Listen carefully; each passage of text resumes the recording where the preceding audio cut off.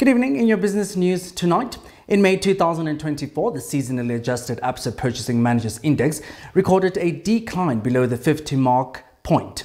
The headline PMI dropped to 43.8 points from April's 54 points. Despite the absence of power outages, frequent local power disruptions continue to impact the industry, leading to a significant decrease in demand. This year, the PMI has experienced contractionary conditions for 3 out of 5 months, reflecting the volatility of the manufacturing sector during the election year.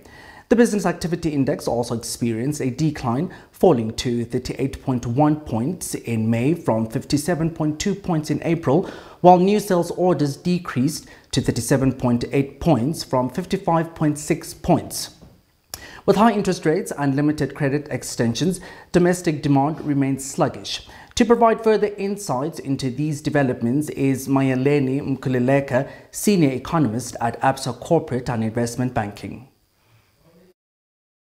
The results of the latest Absa PMI were quite disappointing, of course. After a very encouraging month in April where we saw the PMI improve to about 50, we saw a huge drop in May to just 43.8, which of course is a level that indicates very weak levels in the manufacturing sector.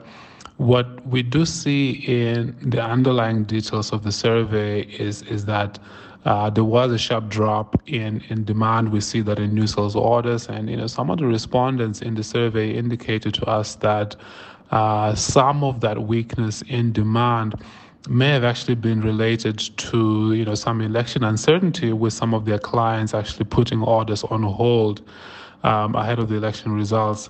But what was also encouraging to see, I think, is that there is an expectation that the weakness that we've actually seen in the month should be temporary, and that activity levels should pick up in the months ahead, and especially in this environment where we've seen electricity supply, I think, improve quite a bit. Load shedding intensity has come down quite significantly. So, we are hoping for some improvement in the months ahead.